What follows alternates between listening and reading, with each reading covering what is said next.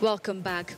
Taita Taveta residents have expressed concerns over huge losses they incur as a result of destruction by wild animals. The residents, together with their leaders, are particularly unhappy over the rogue elephants that continue to cause havoc in their farms.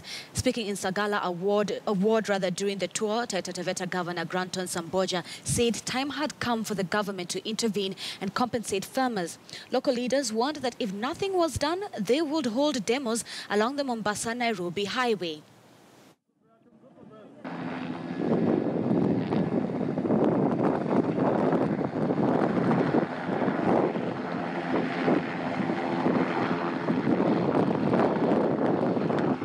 Kuna wanyama ndovu kama saizi wamemaliza chakula yote, na maji pia hatuna. Imagine tunateka maji kutoka Voi ndio tupate mtungi hapa, ambao mtungi mmoja tunauziwa 35.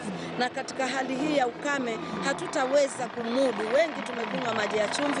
Kwa hivyo tunaomba serikali yetu ya kaunti tafadhali ituangalie, itusaidie, itushike mkono. Tumeenda na governor KWS mara kadhaa, maandamano tumefanya na nyinyi mara kadhaa. Tumeenda tukafunga KWS office. Wao wanasema hatutambui governor ama MCA. Tunatambua tu mbunge. Manake national function.